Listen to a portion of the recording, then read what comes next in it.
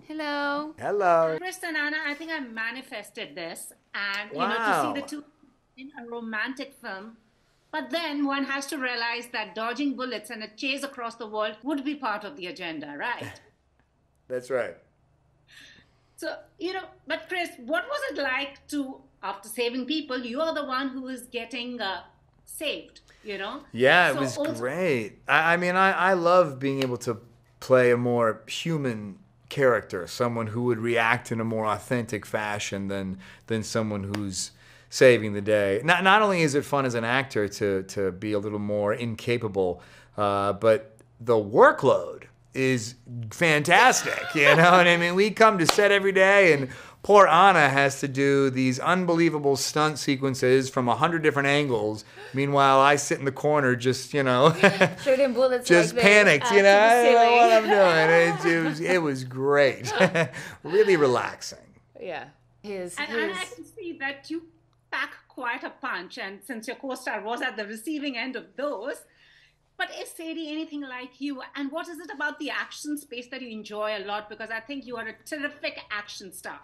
Oh, thank you.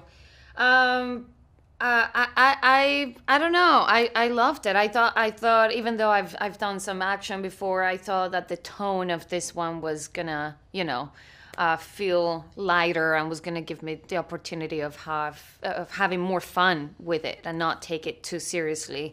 Although it was really challenging, and he's not easy to save, especially because he's talking all the time. He's not listening, so. It was a lot of fun. I feel like, despite the craziness of the movie and the silly moments, is also very grounded and has a big heart underneath all of this, and it's very relatable. So it was a good combination of everything. A little bit of action, romance, comedy. I don't know. Absolutely. And also, Chris, you do realize you have a vast and varied filmography, but people do expect Captain America to make an appearance. You totally tipped the expectations in this one. That's right. That's right. Like I said, it's fun to subvert those expectations. I mean, it's you play a certain role for so long. It's nice to get a chance to be someone who is, I hate to admit it, but probably more close to who I actually am. Someone who might actually panic a little bit in those circumstances. And also, it's a third collaboration together for the two of you. One can see that ease.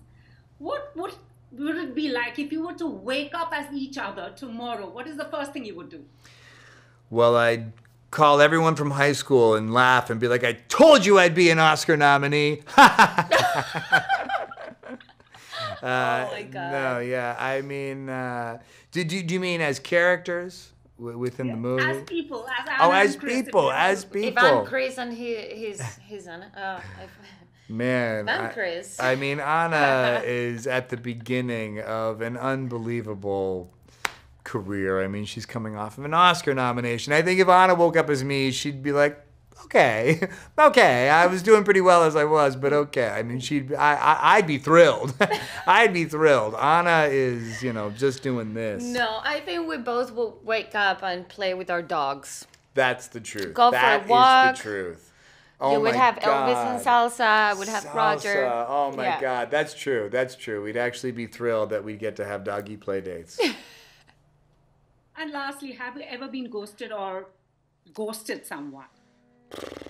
Have you ever ghosted someone, or have you ever been ghosted? You haven't been ghosted. Of course, I've ghosted people. Oh no. Of course, I have. You have. No, I don't think I have the courage to just ghost Yeah. somebody.